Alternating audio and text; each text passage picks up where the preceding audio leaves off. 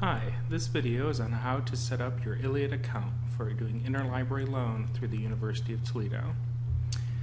Before you can request copies of articles, chapters, and conference proceedings from other libraries, or to request books that aren't available from other OhioLink libraries, you will need to create your own ILLiad account.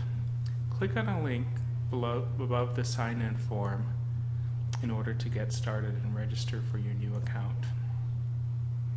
Creating this account lets us know your email address to notify you when your materials arrive. Also, it creates a place for you to check on your requests and download electronic copies of articles as they are received. You will use your UTAD username for your ILLiad account, but will create a new password, not your UTAD password, when you create your account. Materials borrowed or received through your ILLiad account must be used within the bounds of your own private study, scholarship, or research. We do have an interlibrary loan frequently asked questions guide with more information on using the ILLiad system. To proceed, click on the button at the bottom of the screen. You will need to answer all of the questions marked with a red asterisk on this form. Note that articles will be delivered to your ILLiad account electronically through PDF on the website. We need your first and last name, a Rocket ID number. If you do not know your Rocket ID number, you can find this in your MyUT account website or in your MyUT portal.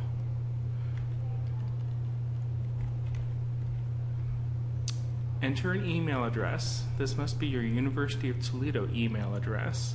This is not an email address from another provider such as Gmail, Yahoo, etc. If you enter a daytime phone number, this is very useful for us if we need to clarify a request or any details.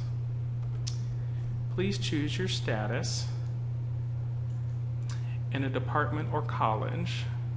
You can also select a delivery location, either Carlson Library on the main campus or Mulford Library on the Health Science campus. This would be to deliver any books that we have to receive physically through the mail, not for electronic copies.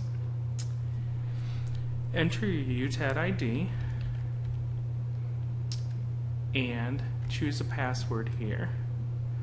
Remember, choosing a password different from your UTAD ID is important. This will not update when you update your UTAD password.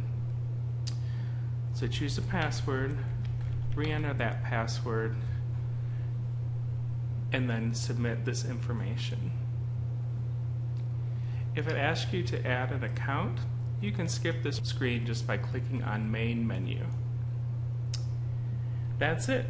You're ready to start using ILLiad to request items we do not own and cannot get through OhioLink.